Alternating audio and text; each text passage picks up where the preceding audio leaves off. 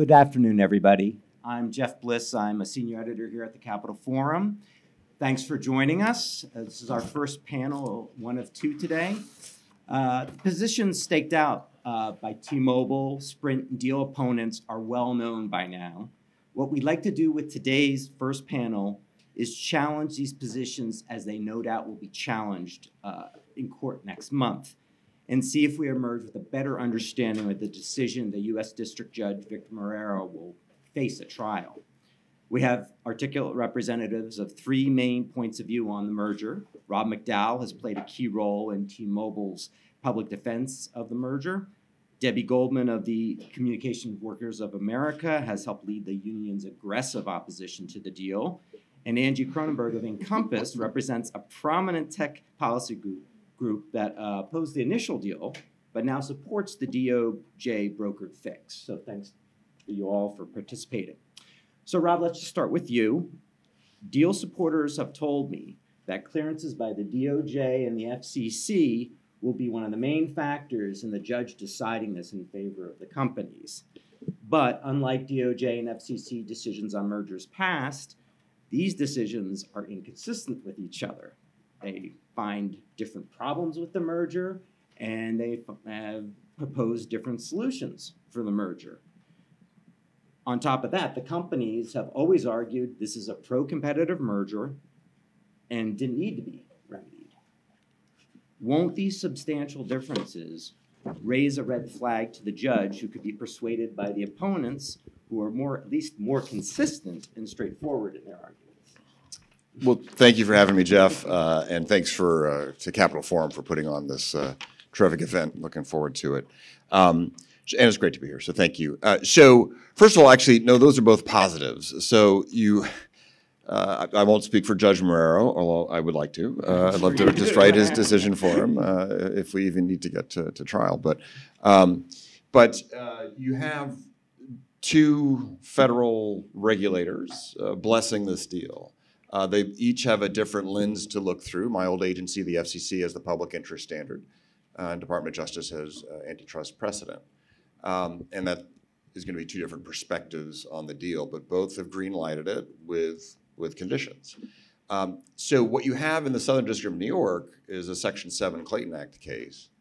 And it's really hard to find. I see Seth Bloom and some other antitrust experts in the audience and the professor, but it's hard to find a precedent for a Section 7 case where you have Department of Justice and an expert regulatory agency like the FCC blessing a deal, and then, and maybe there are some precedents out there. I see the professor raising his hand, so maybe we can talk about it later. To where that has been successful in a Section 7 claim, right? So that's a steeper hill to climb. The state attorneys general have the initial burden to prove that this is harmful to consumers, and you prove that by, historically anyway, showing a reduction in capacity, reduction in output as a result of the merger, and proxies for that are things like higher prices. So what is the consumer harm? And what we have here, and by the way, I disagree with the premise that fixes or conditions were needed to begin with, but you have kind of belts and suspenders approach by the two agencies of, if you're not happy with it as just a clean, no condition deal, then the fixes are what's going to help here. And I know we're probably going to drill down more on the fixes, Dish versus other things, but the states have a steeper hill to climb because you have the two expert agencies blessing it. Now, the FCC is persuasive and not controlling, but DOJ and their analysis, I think, will have a bit more weight to it, but there is a substantial amount of competition analysis in the FCC's order as well. So those are all reasons, I think, why the state AGs will lose if indeed this goes to trial, and the merger will go through. I just wanted to one follow-up to that. Sure. One thing that I did find unusual about, again, the inconsistencies between the decisions, because usually these are pretty well coordinated. In fact, you've heard some complaints like, why do we have two agencies pretty much telling us the same thing? You certainly, when you were a commissioner, you well know. Right, exactly. Like, just for an example, one of the things in the public interest standard is to look at competition issues, and the FCC didn't see I have a problem in this merger with, for example, coordinated effects.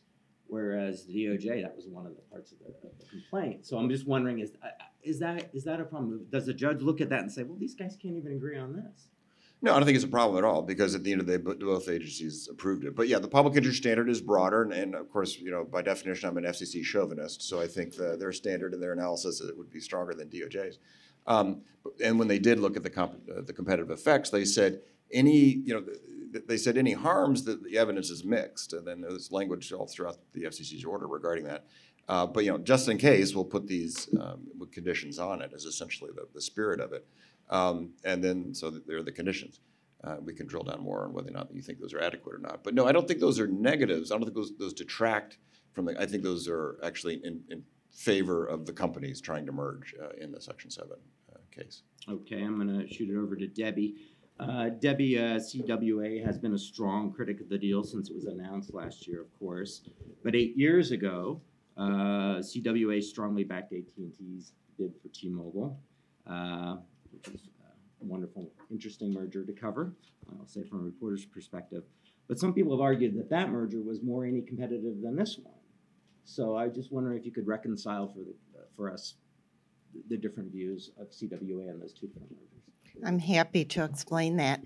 When CWA looks at a merger and tries to make a decision as to what our position will be, for, against, or neutral, we look at what is the impact on workers, what's the impact on jobs, what's the impact on consumers. And I would emphasize working people and our hundreds of thousands of members are consumers and also employed, about half of them in the industry, about half in other industries. In the case of AT&T T-Mobile, AT&T committed to bring back offshore call center jobs and to adopt a policy of non-interference should the 10,000 former T-Mobile workers seek union recognition. What I mean by non-interference is AT&T contractually with CWA has an agreement that if they acquire a new company, they will in no way communicate to employees that their jobs are at risk, that they would have to close a store, close a call center. They have no retaliation.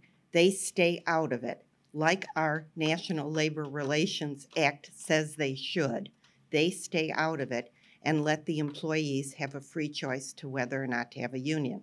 Our experience has been in every acquisition AT&T has made, the employees free from employer intimidation have actually chose to be a member of CWA. We don't know if that would have happened if this merger had been completed or not. But we saw this as an opportunity, which the wireless industry is majority non-union. This would have been an opportunity to expand the union representation and therefore the ability to have union standards become the standards in the industry as opposed to union standards always being needed to compete with lower wage and worse working conditions and no opportunity on the job. So that's why we've supported the merger. We also, and people forget this, in every comment, and I wrote them, that we made to the FCC, we also talked about conditions that would be in the public interest and that would include investment in next generation. In contrast, in this T-Mobile Sprint merger, we looked at the evidence and we saw that the overlap of the retail stores in particular and headquarters functions would result, and we did a very careful economic analysis, would result in the loss of at least 30,000, up to 30,000 jobs in the industry. And that because there was no collective bargaining, there was no mechanism for workers to protect themselves in the event of a transaction. Finally, we also began to look at some of the more recent antitrust literature about the impact of consolidation on workers' earnings and the fact that the increased consolidation in the economy is in fact one of the, not the only, but one of the explanatory factors for why we have flat worker earnings in this country really since the 1970s. If you have fewer employers, in the same way you have fewer companies, prices would tend to go up because of less competition, fewer employers, workers have less negotiating power. And in fact, we asked a think tank, the Roosevelt Institute and the Economic Policy Institute, two think tanks, to look at the data and see what they thought the impact of the T-Mobile Sprint merger would be on workers' earnings in the industry. They predicted that there would be up to $3,000 decline, downward pressure on earnings if this was a 4-to-3 national wireless merger. Now, I will say the Bureau of Labor Statistics, the way that they collect information about this industry, makes that kind of argument challenging. But it was a first attempt to see. And certainly our members who work in wireless retail stores emphasize to us that this is a unique labor market, that selling mattresses is not the same thing as selling complex wireless services and packages. Well, Debbie, I can't resist. You're bringing up jobs, and you may have seen the press release that came across today from T-Mobile. Essentially, they are talking about putting 1,000 jobs in Nassau County in one of these centers, and they, of course, use it as a way of talking about these other things. What do you think of that? I mean, is that They are trying whatever they can do to try and get General James to cave on her very important action in the absence of the DOJ really taking action to block this anti-competitive merger. They are doing what they can to try and get AG General James up in New York to drop her suit. It's not going to work. But let me just say about jobs, and that in particular. T-Mobile and Sprint offshore tens of thousands of call center jobs. The fact that they are trying to woo various states by saying we will put a call center with no commitments about what would be the compensation, about respect for workers' rights, the fact that they're trying to woo them with now there have been 4 announced call centers. That's 4,000 potential jobs. No accountability. They have not made that commitment to a regulatory agency with any oversight to ensure that that happens. But they could be bringing back a lot more jobs from all those that are in overseas centers. Okay. I want to get to Angie, and I want to clarify, because Angie told me this when we were planning it. She's a member of the group, correct? And Sprint helped form the organization that eventually became Encompass. And T-Mobile has worked with your group on certain issues, but you represent Encompass's views today. I want people to understand that she's not representing a specific company that she's worked with or is a member of the company. Here's what I want to ask you. Encompass originally opposed the deal primarily because it would affect the wholesale market. You were I know you guys were very concerned about that. But one of the main concerns of the critics of this deal is it still leaves a big problem in their view in the wholesale market, and that's the new T-Mobile is going to be the main network in which those wholesalers will buy their access to. So I guess how does the fix actually get you past that? Great, thanks. Thanks for having me too, and maybe helpful to explain who Encompass is exactly if folks in the room don't really know. Encompass is the Internet and Competitive Networks Association, and we work with our member companies who are both builders of fiber, fixed wireless, and wireless, as well as content and video companies that deliver services over the top to consumers. So when we look at mergers, we're looking at it from a variety of perspectives, representing our members' interests. And we studied the Sprint T-Mobile transaction for a long time before we went out on the record about how we felt about it and what we thought about it. And wholesale was a significant issue for us. You may recall that at the beginning of the transaction, the applicants said that they would respect the wholesale arrangements that they already had and that they would abide by those agreements. And that's not a shocking take, right? Because they have contracts. I think T-Mobile's Yeah. CEO didn't come out and say, Yeah. "I will." If anybody wants to come out to this hearing room, I will sign you up for the. All right. And we, while helpful, we didn't think it really went to the heart of the issue, which was we were going to have a transaction where we went from 4 to 3 networks, and how that would then change the incentives of the parties to extend wholesale arrangements and offer new wholesale arrangements on the new T-Mobile network. So that's where we were coming from when we were originally looking at it, and thought that if those issues could be addressed, and a number of our members were talking to the applicants individually, and then of course we as an association were talking to them, and it was helpful to have one of the parties as a member at that time. And unfortunately, we weren't really able to get the issue addressed until without the Department of Justice's help. So we're very thankful for the work that Macon and his team did with respect to this transaction, actually looking at the wholesale marketplace and its importance. So I would note the conditions that made us feel better about the situation was, one, there is an extension of the wholesale arrangements, and that extends for as long as the proposed final judgment is in place, which is 7 years. So I think that's a significant benefit, one that our members are pretty happy about. And then also with respect to Dish's new place in this transaction, I think is also a really helpful development. They too now have an arrangement, one that's quite favorable to, that will allow them to do something that typical resellers aren't always permitted to do, and that is to build their own network, and as they've built their network, be able to transition customers from the T-Mobile network over to their own 5G network.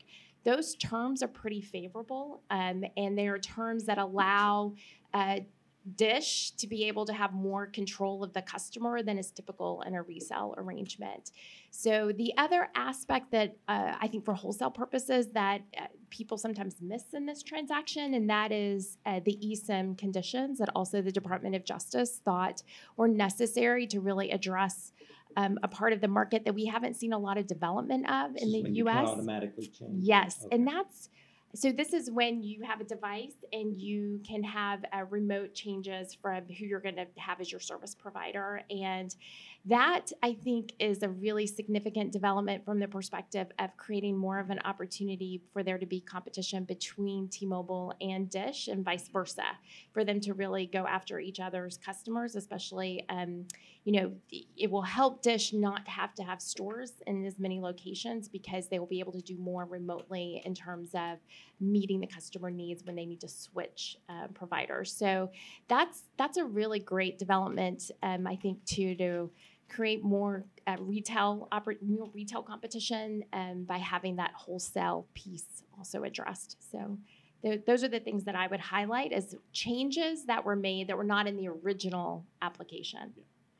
I get, just again, a follow-up for you would be, all right, what is there also a consideration of if they kept them separately that your members could have negotiated even better contracts than you got in this situation, or was it? Well, the applicants were making the case that together they're going to be able to provide a more robust 5G network that reaches more Americans than what separately they were going to be able to do.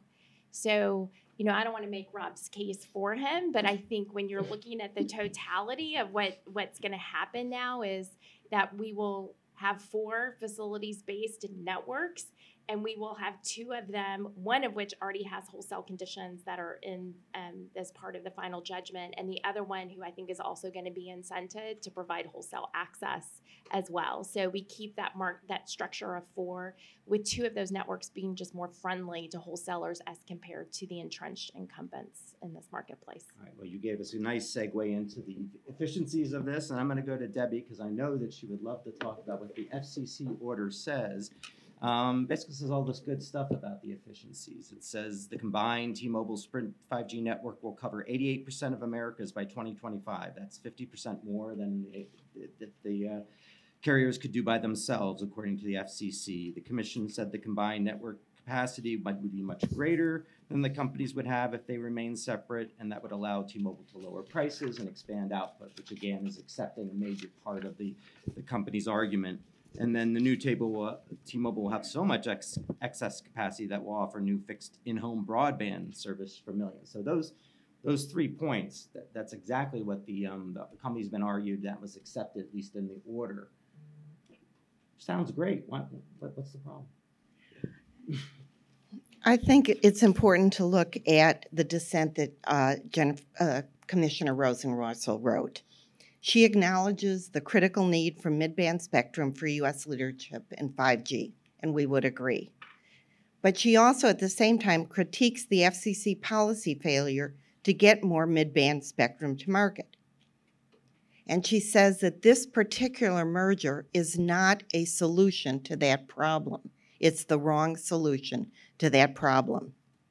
In fact, she says, eliminating a fourth nationwide wireless carrier will, and now let me quote, make it less likely that carriers will invest in 5G, especially in rural areas, because, as she explains, it takes away the fuel that fires competition and powers greater deployment. The FCC's commitments try to fix the very problem it creates. The public interest would be better served if the FCC pursued alternative paths to enabling 5G without this merger, including making critical mid-band spectrum available at auction. In other words, the FCC has alternatives to getting more mid-band spectrum out there than allowing an anti-competitive, price-rising, job-killing transaction. And the DOJ settlement does not resolve this problem. I think that's the crux of what we need to be talking about here. And in my view, you have to believe in the tooth fairy to believe that Dish will become a viable nationwide fourth wireless competitor. We've already heard from the professor that many of the conditions that move it from what he calls a brand, we call T-Mobile's newest customer, it will take 7 years. Dish is not in good shape. It has been steadily losing customers. It's highly and increasingly leveraged, much more leveraged than Sprint, with significant debt maturing soon. Analysts predict that Dish will have difficulty meeting its debt obligations in 2022 and may be forced just for that to go back into the raise more debt. Moody's states that Dish's June 2021 $2 billion maturity is below cash flow capacity. And according to Charlie Ergen, Dish's CEO, they have no financing in place to build these networks. And analysts have remarked on Dish's comment that they can do it for $10 billion, which is what a Verizon or an AT&T spends in 1 year, as just silly. So to think that Dish is going to replace the competition that is lost, and therefore that solves the problems of getting 5G out there, which I would add, T-Mobile has announced they're going to have 5G to 200 million people by the end of this year. Sprint has deep spectrum, already has 5G in 9 cities. So it is not the only way in which we accelerate 5G. Okay, well, I'm gonna, Rob, do you wanna? There's a lot there, actually. A couple things, if I can just go back to some earlier points. So first of all, just so Debbie knows, I was a dues-paying member of the AFL-CIO. I belonged to 2 labor unions. My mother was union, my sister was union. So I have a lot of sympathy and empathy. By the way, your blouse is beautiful, and it's almost magenta, so there's hope for you, I think, when it comes to this deal. So a couple things. So you said at the very beginning. But I don't have a different one for every day, including a different pair of shoes for every day. And I'm not negotiating right now with WeWork to get a new job. And your hair's shorter. You have shorter hair than John. But anyway, so you said something at the very beginning, which was, and I was at the commission at the FCC during AT&T T-Mobile. I never put out a statement because I never was presented with something to vote on. But which was, you had the opportunity there to expand the union base. And that's absolutely true, and that AT&T had the non-interference standard, or sometimes called neutral vote. If T-Mobile were to offer a neutral vote, is that something that would be, look at that smile, you just smiled. Is that something that would change your mind? Because you started off your whole discussion talking about there's going to be a threat to union jobs, which I totally understand. You have two non-union shops combining. They'll still be the number 3 carrier, but there's the potential for them to take customers away from 2 union shops.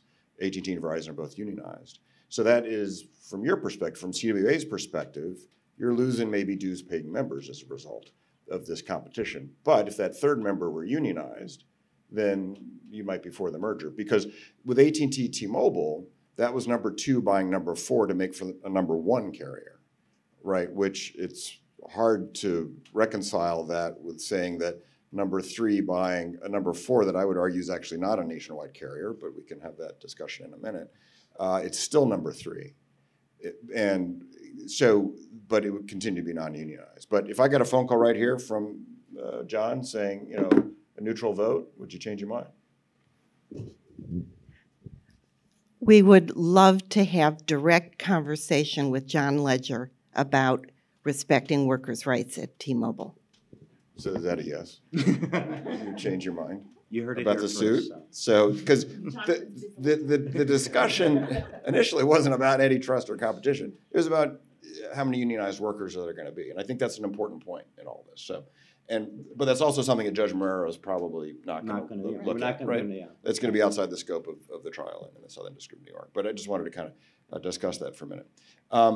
The same opponents to this deal were also opposed to another deal when I was at the commission, which was T-Mobile Metro PCS. Right.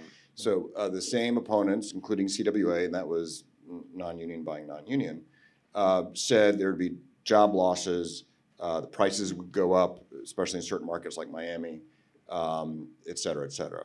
And actually, the number of jobs ended up being tripled in that one. And that was not an easy undertaking, by the way. The network integration was accomplished ahead of schedule and under budget, in part due to the brilliant Neville Ray, who's the T-Mobile's CTO, I'm a big fan of. And so the best predictor of future behavior is past behavior. And I think it's important to note that all those doom and gloom predictions by antitrust analysts and others not only didn't come true, but the exact opposite happened. Prices went down, consumer satisfaction went up, more jobs were created, more stores were open, right? So that's important to bring out here. And then as we segue into what you really want to ask me next, which is to look at this still as 2 to 3 or now 2 to 3 plus 1. You have an industry where you have 2 carriers in a top tier. You have Verizon followed by AT&T, number 1 and number 2. They have the vast majority of the market share and over 90% of the free cash flow in this business. Then you have a distant third, which is T-Mobile, and a more distant fourth, which I would argue is actually an urban and suburban carrier in major markets, not a nationwide coast-to-coast carrier. But for argument's sake, let's assume that it is the number 4 and somehow it's equivalent. So what you're doing by shooting down this merger, if that were to happen, is to preserve this 2-tiered approach. The 2 companies standing alone cannot clean up, first of all, Sprint's sickly balance sheet.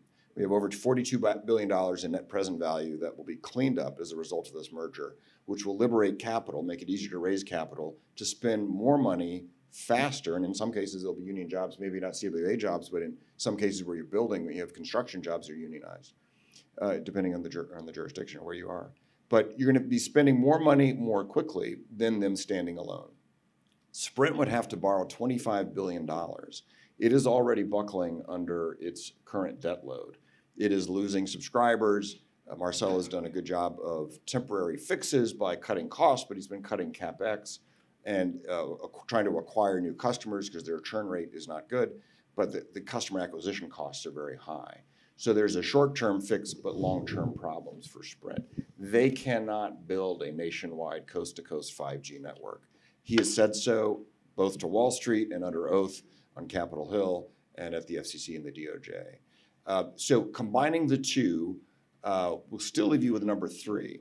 That will be a better competitor to AT&T and Verizon, who will have a competitive response. And we've already started to see it just by the threat of this deal happening. So they will accelerate their CapEx. So we will literally get to the 5G future faster as a result of the deal. Then, and I'll try to wrap up in a minute because I promised you I wouldn't filibuster, and I'm trying to be as concise as possible. But then, so you have the new T-Mobile spending $60 billion over the next 6 to 7 years or so on a brand new shiny 5G network, right? Which increases capacity, increases supply, but you have they have an incentive to fill that network up with paying customers. Those two carriers, Sprint and T-Mobile, have been the most wholesale friendly, to Angie's point, of all the carriers. Right. And that will continue. That DNA doesn't go away. That's part of the business strategy. So the notion that somehow Dish is going to be frustrated by the new T-Mobile is actually totally counterintuitive. You want to start bringing in revenue from really any source that you can. And the Dish wholesale arrangement is part of that, which, by the way, not only are the terms 7 years, but they're enforceable 4 years after that. So 11 years from now, or 11 years after closing, someone could still sue in federal court, and unlike any other wireless merger, to enforce the terms of this deal. So there's a lot there. I'll try to wind that down now so you can ask your next question. But there's a lot out there, and I'm happy to drill down on it. Well, I was going to say I'm going to give you a chance to respond because this actually segues nicely into a comment that I decided that way. Yes, we've been talking about this. That Encompass was part of a letter that was written, I think it was back in February or March. This is before you guys came out for the deal, almost before the Dish, of course, the Dish fix was done. This is from this letter. This is talking about the future of 5G. The parties, meaning T-Mobile and Sprint, of course, have staked their case on the notion that their combination is necessary to unlock the value of 5G deployment in the U.S., but the parties can deploy robust 5G networks without this merger, and both have already begun to do so. So I guess, is that, I mean, so you're disagreeing with Rob, or is that you guys still stick to that, or what?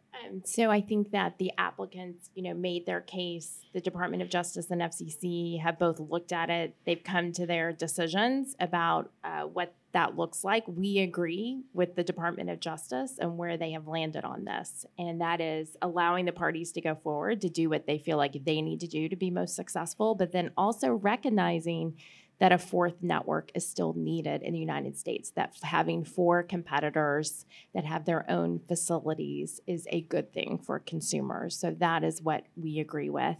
But I did want to go back while I'm not here representing Dish's views. I think it is important to respond to Debbie's points that she was making on whether or not Dish really can be successful in the effort of deploying its own network. And so I also think it's important, as the commissioner was saying, to look at history, and history is often a guide for what we can expect in the future. And I want to note that Dish has a history of being a disruptor in entrenched markets.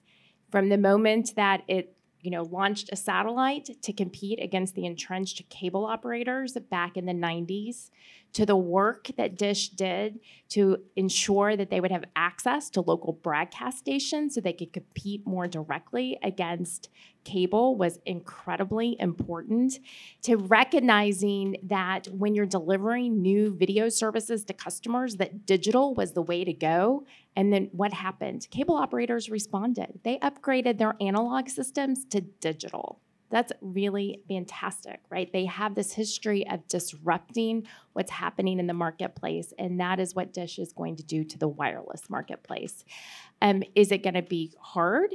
Of course. Is it risky? Yes, of course it's risky, but it's really exciting to see the opportunity for Dish to be able to enter the market and be a full-fledged 5G facilities-based network through this process. And they will attain, about 9 million subscribers that are the Boost subscribers. By the way, don't you love that name, Boost? It's going to help boost them into the wireless market, right? It's a good thing. And then they have, 12 million video subscribers right now that they can help convince, hey, don't you want a wireless product from us? So that's a really great opportunity for them to grow their business and offer consumers what it is that they want. So I think it's, I wouldn't undercut Charlie Ergen and Dish so easily. Well, let's go to Debbie on this. It actually goes into my next question. Debbie, we know that Macon Delream over at the DOJ isn't the first guy who put faith in Charlie Ergen. I do know that people in the government, especially at the DOJ, in past administrations, have exactly seen Dish as a disruptor. And there was talk about getting them into the wireless business some way earlier than this. He also, there's Sling TV and all the rest. So isn't he the perfect guy to bring in at this point? Be the disruptor? Why not? Disruption is shaped not just by personality, although that plays a role. Capital is important too, but critically, market structure is key.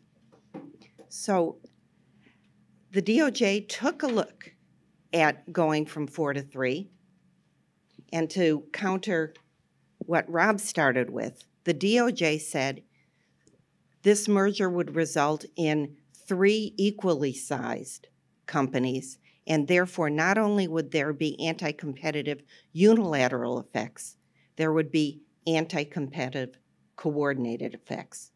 So the kind of disruption that T-Mobile, with, by the way, $3 billion from AT&T and lots of spectrum that they got when that transaction was turned down, that helps you be a disruptor, by the way. But that Ledger led after the turn down of the merger, by being the dog nipping at the heels of the others, would be fundamentally different after this transaction. And the DOJ recognized that. In terms of Charlie Ergen and Dish being a disruptor, I have to beg to differ with some of the facts. He has been hoarding spectrum now since 2008, and with this deal is under no obligation to build out with his existing spectrum, much less any divested spectrum, for another number of years, putting some of that spectrum that has been laying fallow now, by that point, could be up to 16 years. Charlie Ergen is the one who tried to game the FCC 600 megahertz auction by creating these phony small entities, trying to save $3.2 billion there. The FCC and the courts turned that down. So I don't have the same kind of, we're in a different situation here than when Charlie Ergen entered to fight the monopoly cable industry. I know that Rob wants to go. If I can just build a little bit while we're talking about Dish. So a couple things. Dish has spent about $20 billion acquiring spectrum.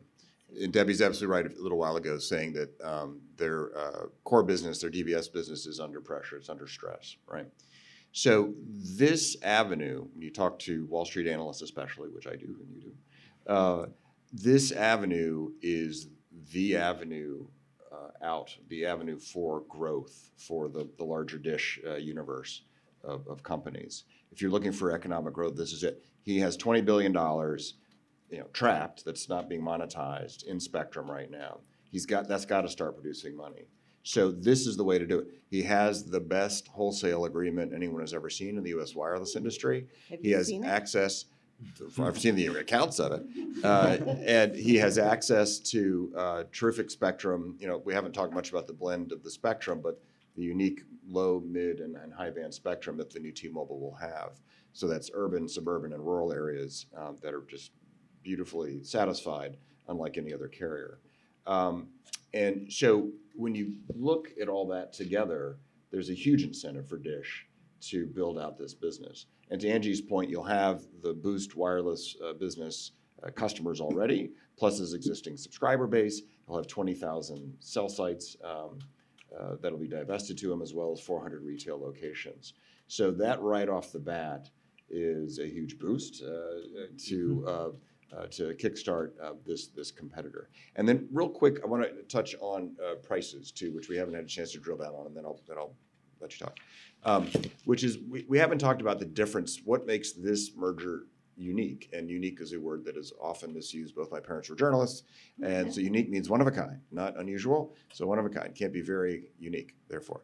So wireless is unique, right? You like that? There's some grammar nerds in the audience who appreciate it. But as we pivot to 5G, we're going to see, first of all, the immediate efficiencies in 4G of this combination is at least 3x by the most conservative estimates.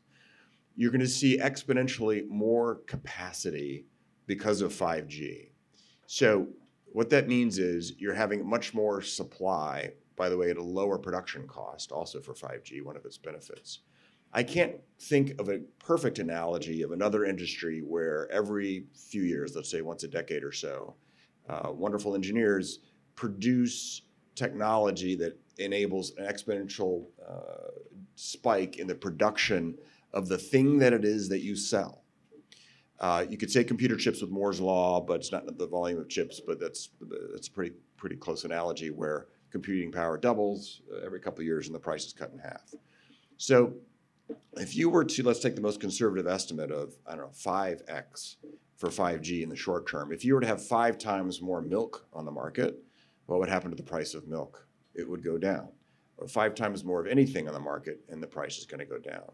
So that capacity and the efficiency argument I are just want rolled to into this is something that I've seen this argument for a while. I'm just wondering, as a business person, Yep. why would you build so much capacity and then want to sell it for lower? Why would you want to do that? Well, they have been. So you've seen consolidation in wireless, yet you continue to see ARPU decline, right? So why is that? Because consumers are consuming madly. We have an insatiable appetite for wireless, and the Internet of Things is going to continue that. We can't even foresee So the price all will the only get implications. so low, though, right? Well, you're still going to be able to make money, absolutely, but the production costs are lower. So it's like, after a while, selling like chewing gum. I mean, you can say there's a commoditization, and that's a whole other panel we could have. I'd love to have that. I'll come back tomorrow.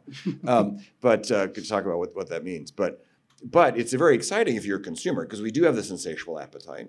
I was there at the FCC when we were setting up the auctions for what became 4G, and none of the best and the brightest foresaw all the applications in 4G, the app economy, for instance.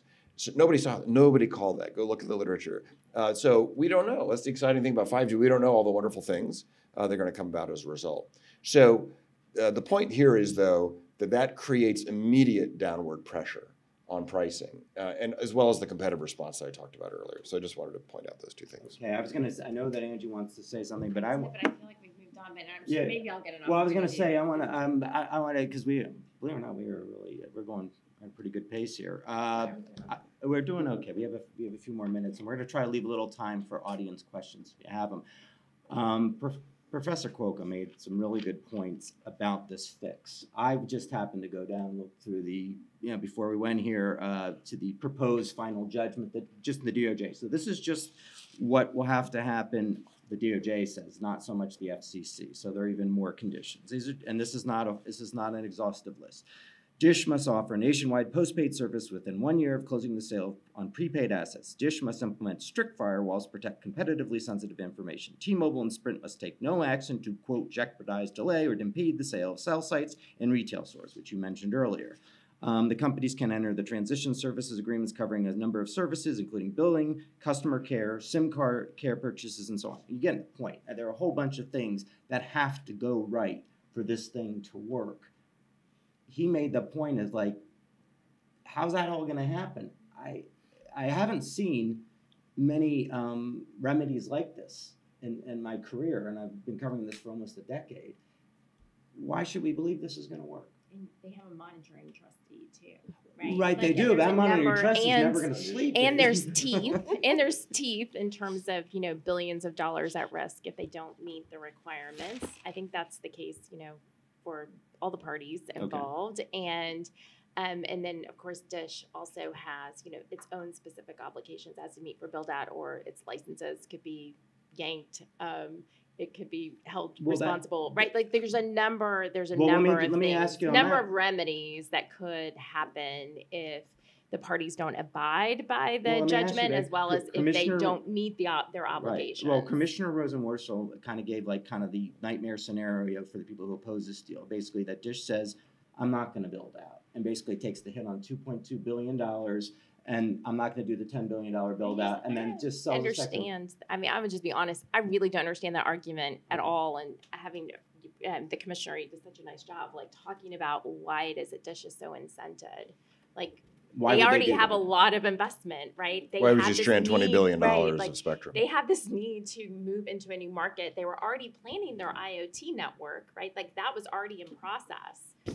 So I think it's, All right, so I think that- it would be bizarre, not to for all really of a sudden do just this. to go out. Okay, all right, fine. I just wanted to get that cleared up. I didn't want to cut your answer short. I just wanted, but is No, there? no, it's fine. Okay, all right. So did Debbie? Did you want to talk about all the different parts of the fact that a lot of people said this is an overly complicated fix of the DOJ?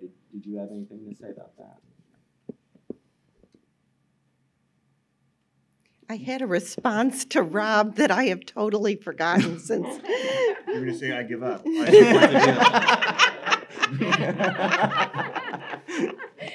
Let me get Ledger on the phone.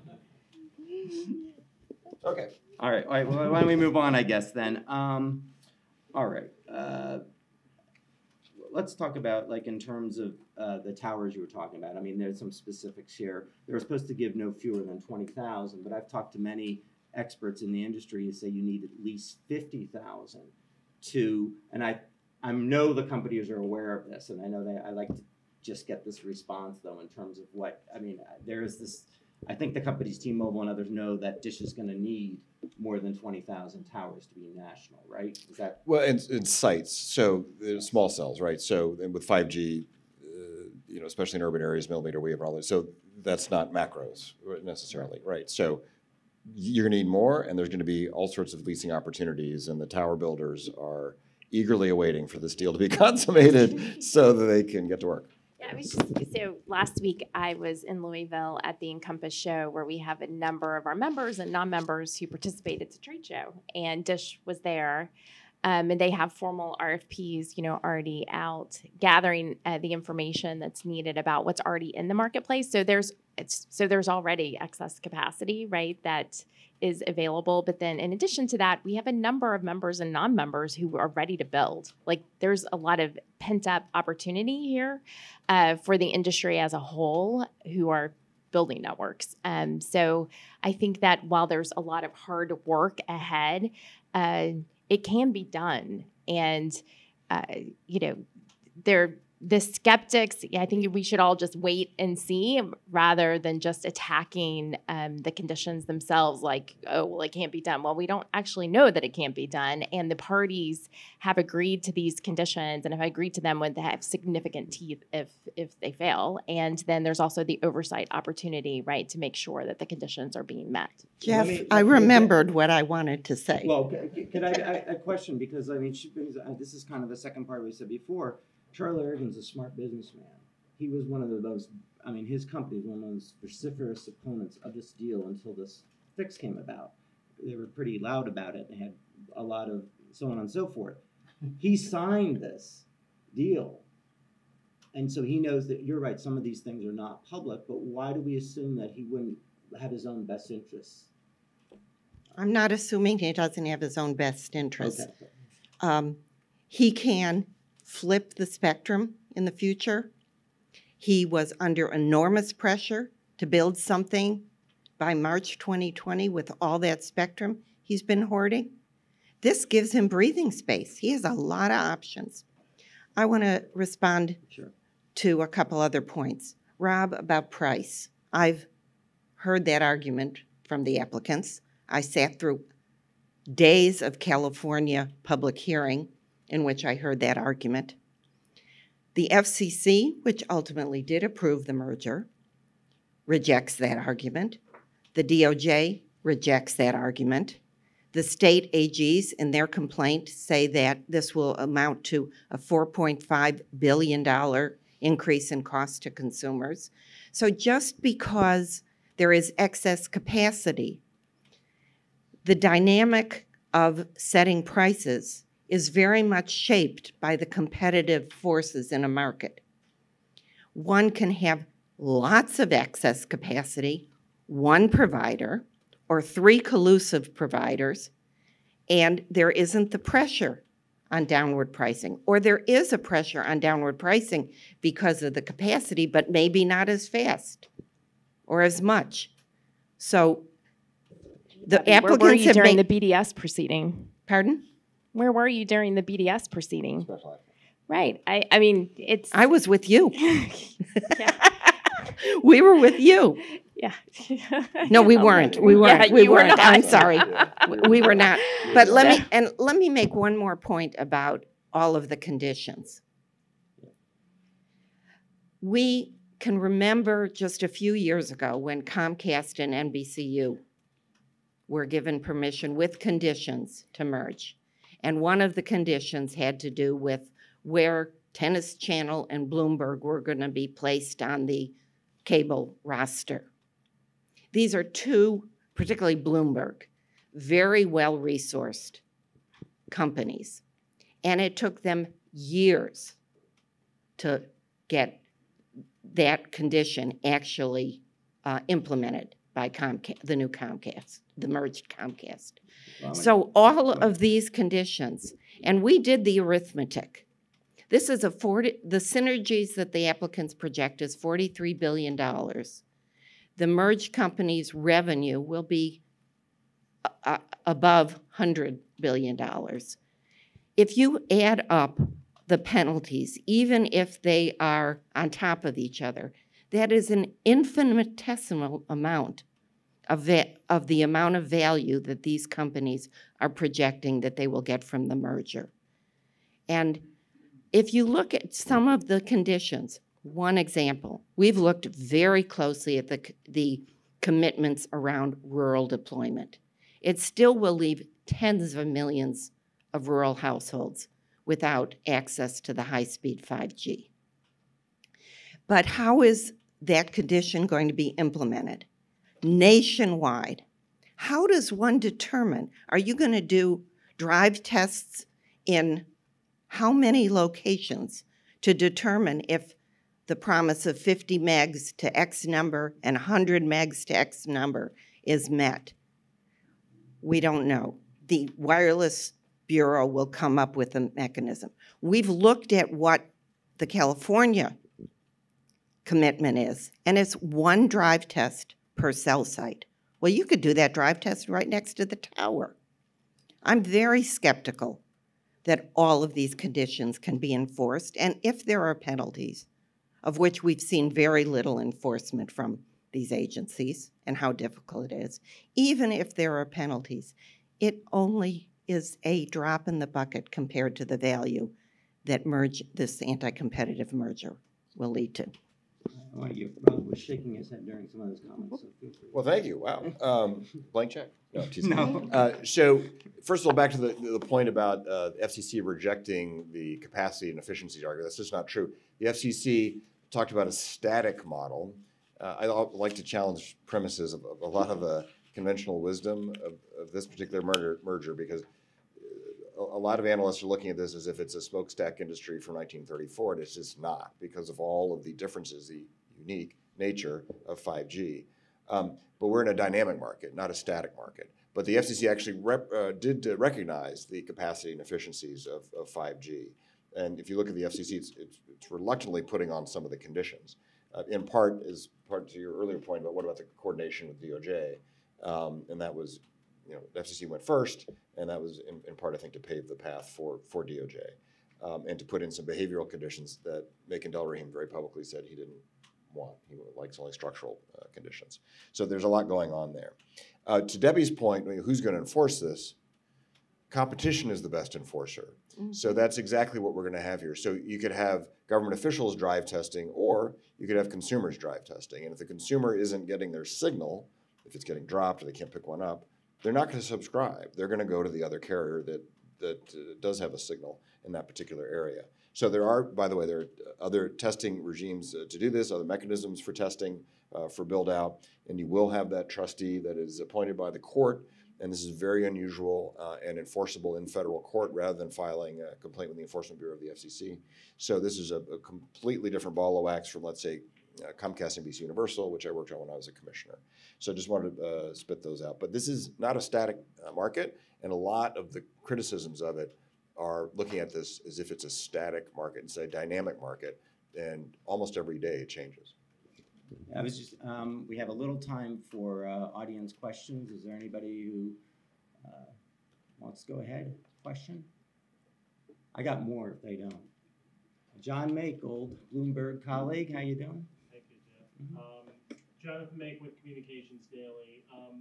I guess for all the panelists, we've seen, I guess, 4 states so far have announcements that they're getting additional jobs from the deal, and some of those states have signed on to support the deal rather than challenge it.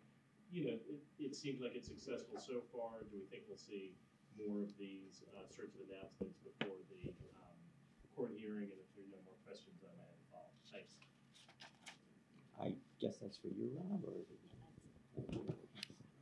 I'd hope so. There are still 16 states, I think, involved with the state litigation, and I hope all 16 give up before December 9th. Because actually, this merger will bring jobs to all their states and also increased efficiency and happier consumers. So there are a lot of reasons those state AGs ought to just forget about it. Debbie, I assume you have a comment, and then I want Angie to talk a little bit about the build-out stuff. For the reasons that Professor Kolka and I gave, I think that the state AGs have a very strong case. I am not aware of any more that would be appealing, but I wouldn't be aware of it. And of those, I think that T-Mobile and Sprint's 330 economists and lawyers and PR people, and I probably am not counting high enough, are aggressively having meetings right now to try and convince the states. But I've looked at the deals in Mississippi and Colorado and Florida, and they're really still leaving many, many people outside of the build. So those commitments are still relatively weak. And in contrast to, as General James said, this price-raising, job-killing transaction, I don't think I think the state AGs have a very strong case. From my members' perspective, there's a lot of build opportunity now, not just with respect to the new 5G network of the original applicants, but also now with respect to the new Dish 5G network.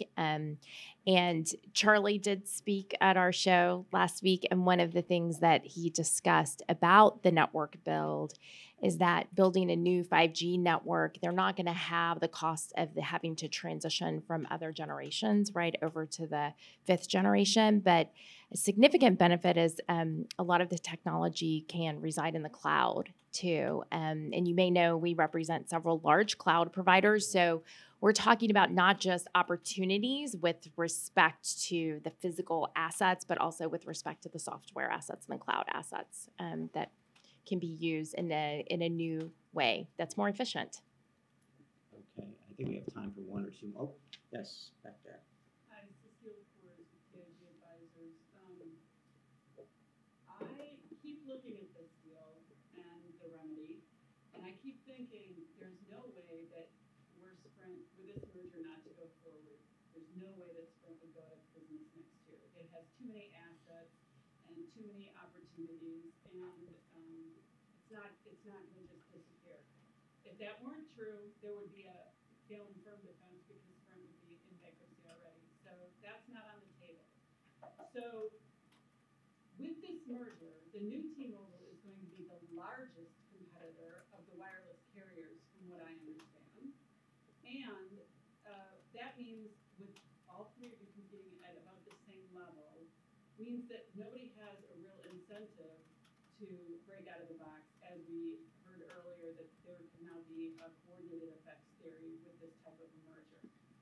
Dish doesn't provide, with 9 million prepaid subscribers, which is Professor Kolka said is a low profit, high churn business.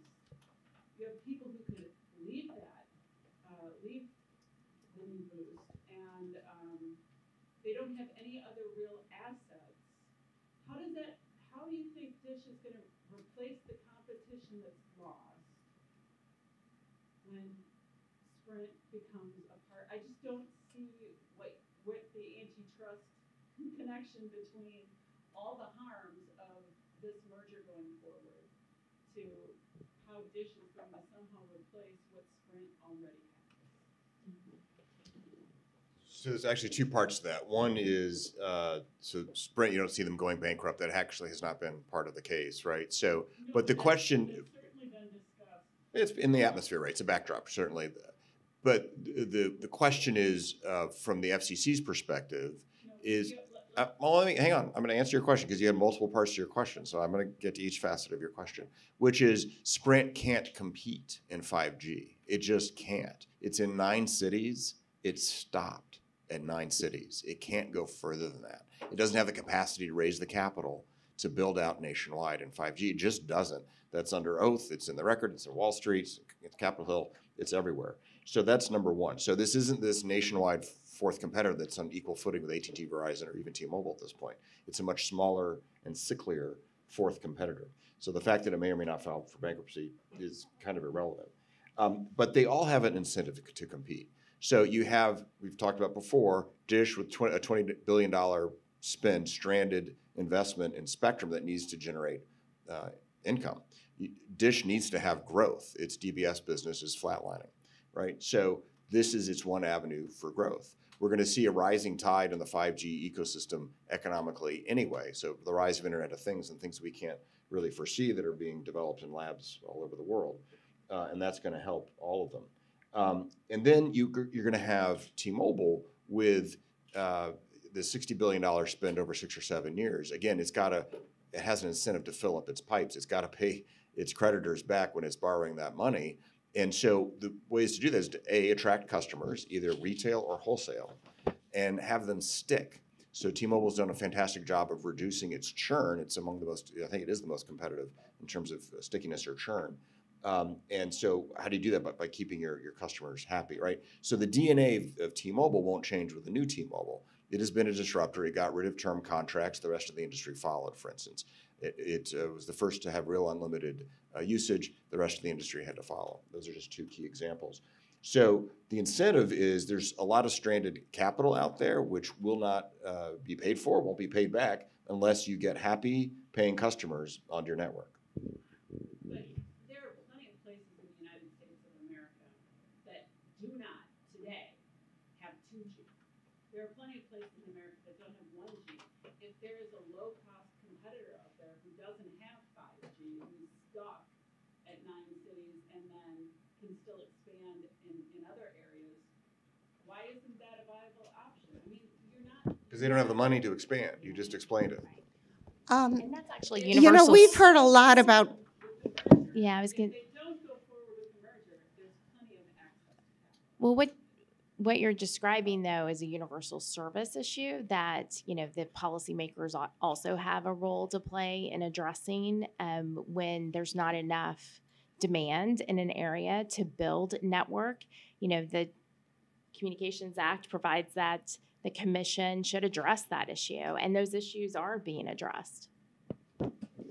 you know, the interesting thing about this argument that Sprint isn't going to be able to grow and it would die and it's a withering. Who's the owner of Sprint? SoftBank. What's Masa Son doing? Losing money. He's pulling the chair and the CEO of Sprint to be working to save WeWork. Are they focusing on building the business at this point? Or are they focusing on what can they do to help Masa Son with WeWork? Are they focusing on how to get this merger through and therefore it helps them in a certain odd way to have some floundering going on? This is a company who has tens of thousands of leases on towers, tens of thousands of MIMO microcells. They have 54 million customers, only 9 million of whom are the prepaids. They have a lot of assets and such a deep spectrum, which of course is what T-Mobile wants from this transaction. So this is, as you said, it's not a failing firm.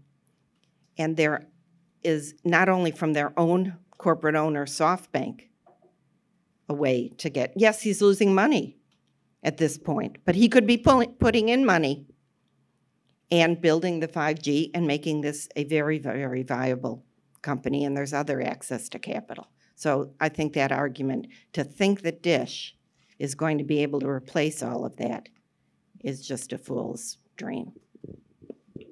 Okay, I think we're gonna have to wrap it up. This could go on for quite a while. Thank you all. Can I end with like one quick thing? I would just note that LSU lost to Alabama for 8 years in a row and just won against Alabama at Alabama. So, you know, I'd be really careful about how you predict this is really going to turn out. Kentucky fan? All right.